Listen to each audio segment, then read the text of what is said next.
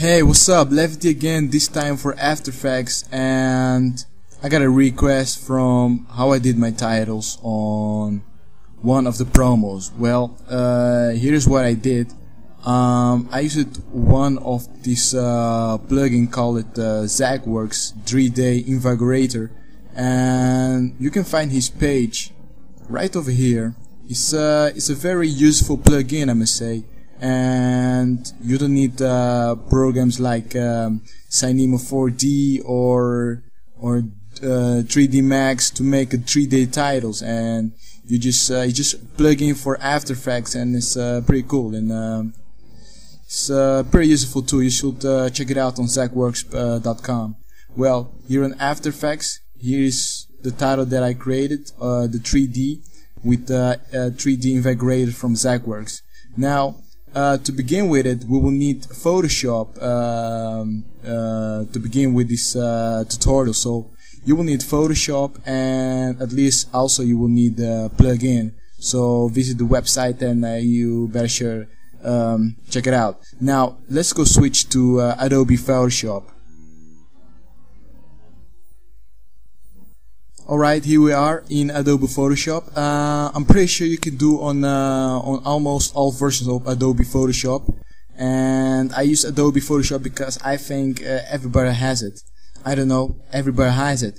So anyway, let's begin on making design the title that we're gonna transform into the 3D form.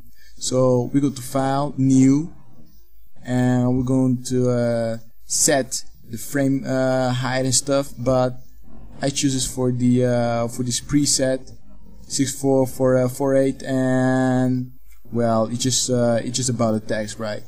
And right here we're gonna just pick up this type tool, and we're gonna type in whatever you want. So in my case, I will type example, right? Just choose the color black, and anyway, the color, it doesn't really matter. It's just and you can choose any one of your fonts. Well, I just leave it as Arial. So right over here, you're gonna just center this, and I'm just going to crop because I don't need all of that.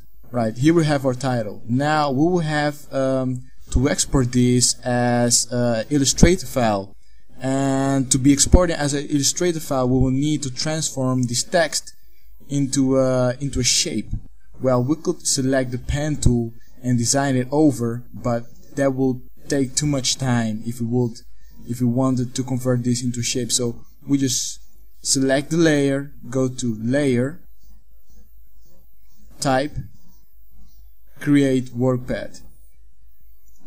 So automatically it has created a workpad right here. So as you see here, just nicely created a workpad, and if you go right here, we can see the workpad that he has created. Now, so actually we are now done.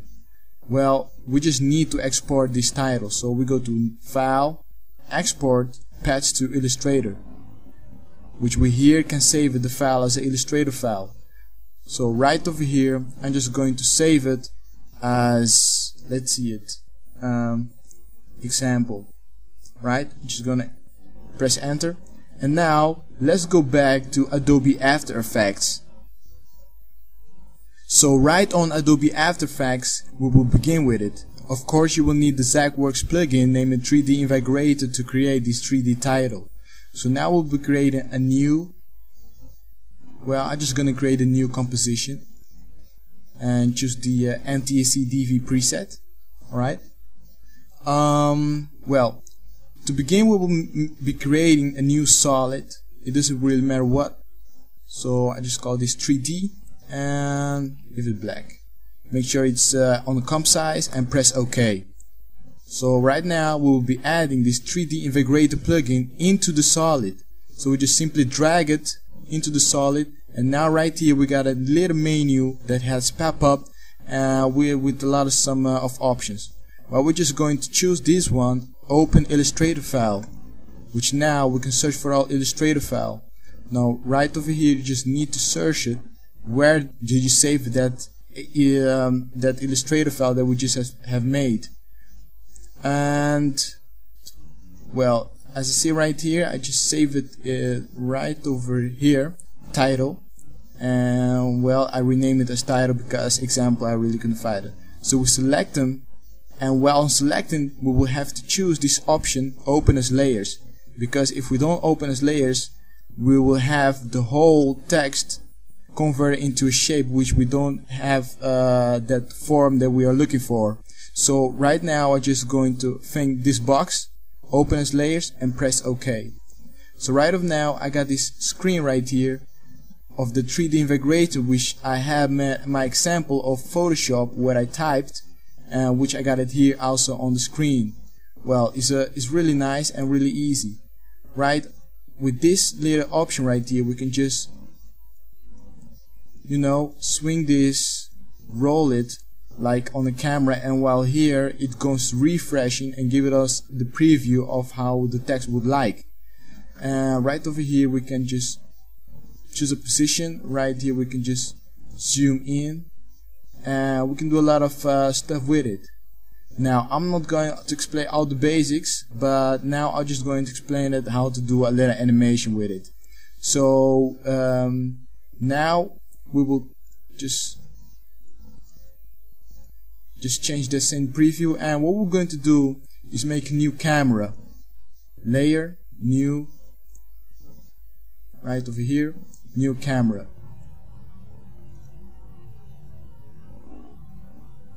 So right, you just choose one of the cameras right here. For me I prefer the 50mm, so right over here I got a camera, which also the 3D turned to reset it. So now we'll be to 3D integration, and we're going to choose use comp camera, which we have here a composition camera, and right there we got a composition camera. So now we will be able to use these tools from the orbit and the track to change the position of the camera of the 3D tile right here. So now also we can bring the position of this of the camera and go a little bit forward and just animate it like we want it. So now I'm just going to preview this. Alright, so this is the example of the animation, and it looks pretty cool. And I'm also going just to show you one of the extras. Right over here we can also use composition lights. So if we make a new light, we make kind of orange, so kind of ambient orange, and which is a point, right? And as we go to the 3D solid and we use comp lights, we can see that we have made a light right there. Now I'm just going to put it forward, and now if we change the C options, we could just create a kind in depth right there, which will create a nice light. Also we can change the light colors to another color like red, or even a light red, because now it's too dark red, which we can also we can multiply these lights to create a kind of a nice effect also. So now we have a little red, just pick the Z and going a little bit forward, and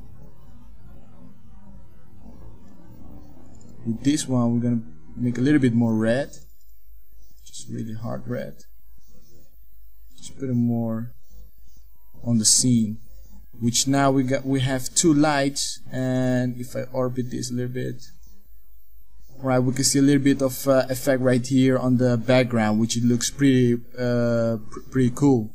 Now this was how to create a 3D title without using 3D Max and all the other version programs, and it's really easy with this plugin. And I really recommend you this plugin because it's a very useful plugin, especially when you want to transform work paths to 3D. So I will recommend this for you. Well, and hang on, because on the next tutorial I will be explaining how to export this title into your Premiere.